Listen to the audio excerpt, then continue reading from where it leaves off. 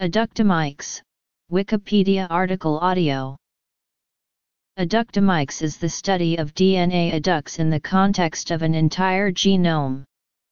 DNA adducts are compounds that bind to DNA, causing damage and mutations.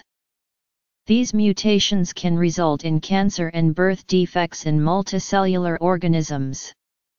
The science of adductomics seeks to identify all DNA adducts and the target sequence of each adduct. The term adductome first appeared in a journal article in 2005.